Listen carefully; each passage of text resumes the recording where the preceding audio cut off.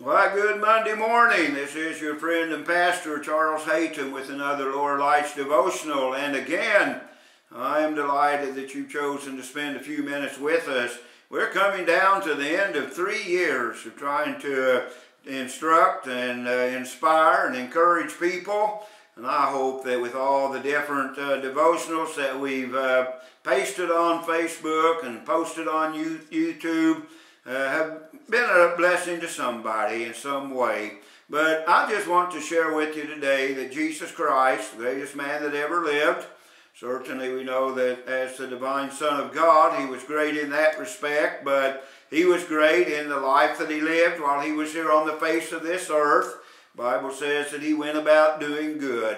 And indeed that comprised his life, just everywhere he went, reaching out to the needs of others in such a unselfish way. But you know, he had his critics.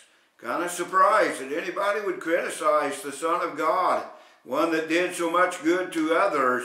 But in reading from the 9th chapter of Matthew, I find 2 different incidents where he was criticized. Once he was criticized for healing a man that was brought sick of the palsy. They accused him of blasphemy. And then he went and he saw a man named Matthew sitting at the receipt of custom, and he said, "Follow me." And when Matthew got up and followed him, that he went home to eat in his house, and the publicans and the sinners came down and sat with him and his disciples.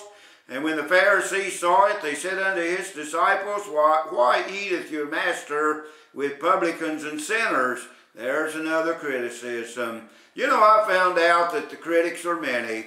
Regardless of who you are, regardless of what you may be doing, there are always going to be critics. If Christ had his critics, we can expect to be criticized in what we attempt to do.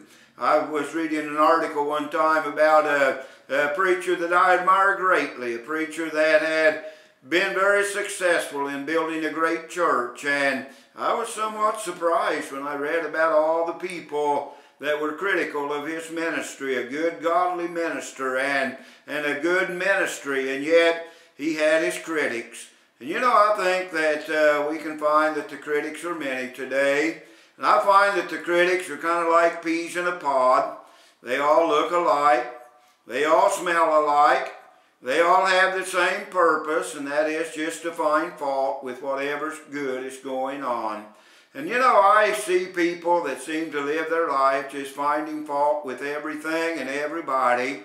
And the truth of the matter is that their life is probably faultier, if that's a word, or more faulty. I'm not a master of English here, so I don't know how to say it, but I guess what I'm trying to say is that their life is probably worse than the one that they're trying to criticize. And so I think that we need to recognize today that regardless of our position in life, regardless of what ministry we're trying to carry on with, regardless of what good we're trying to accomplish, it's not just the ministers that have their critics, it's good lay people that are trying to do good and do what they can for the kingdom of God. They're going to have those that will criticize. Somebody told me a long time ago that if somebody, I believe it was Brother Omar Lee in one of our homiletics classes, that if somebody criticizes your sermon, what they're really saying is, I could do a better job than you are. If somebody criticizes what you may do, they're trying to say, I could do better than what you're doing. And so, you know, the truth of the matter is they probably couldn't. They're just being critical. I don't want to be starting the week on a sour note today, but I want to tell you this, that the reason I've done this little talk on the critics is that as we observe those that are critical of what goes on, those that find fault with everything and everybody, let's purpose in our heart that we're not going to be that way. You see, sometimes I have a tendency to be a little bit critical, and I want God to save me from such a spirit. I want God to protect me from saying that I can do it better than somebody else, or I am better than somebody else. I do not want a critical spirit. And so I pray that God will help us through this little talk, considering that there will always be critics, that one good thing they will do is to inspire us not to be critical.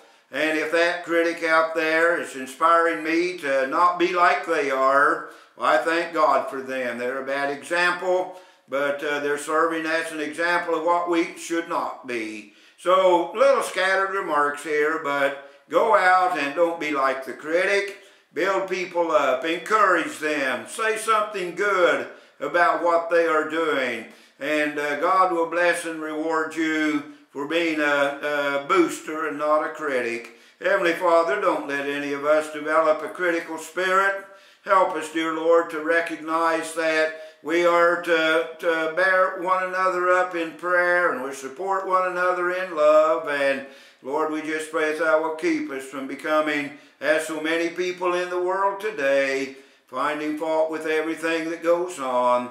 Bless us throughout another Monday. Keep your hand upon us. And truly, Lord, for the blessing that is ours, we'll give you the praise, for we ask it in Jesus' name. Amen.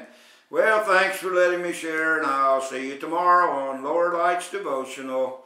Goodbye now.